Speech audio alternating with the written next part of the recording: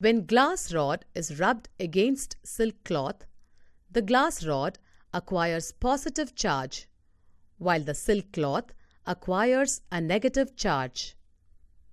This happens because when a neutral glass rod is rubbed with neutral silk cloth, the energy spent in rubbing is utilized to remove the outermost electron from the atoms. The glass rod loses electrons while rubbing.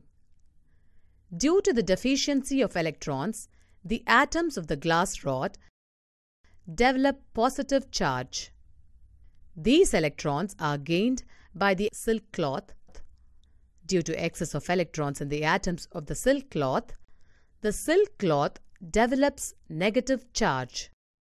Similarly, when ebonite rod rubbed against fur, ebonite rod acquires a negative charge, while the fur acquires a positive charge.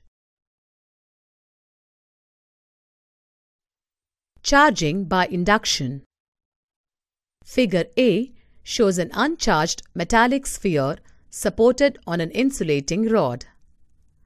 A negatively charged plastic rod is brought close to the sphere. Free electrons in the sphere move away from the plastic rod due to repulsion and gather at the other end of the sphere. The near end becomes positively charged due to the deficit of electrons, and the other end becomes negatively charged due to the excess of electron.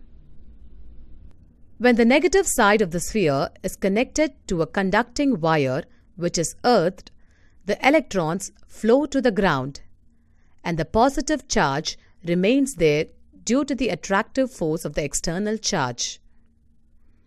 When the external conductor is removed, the positive charge remains in the sphere, making it a positively charged object.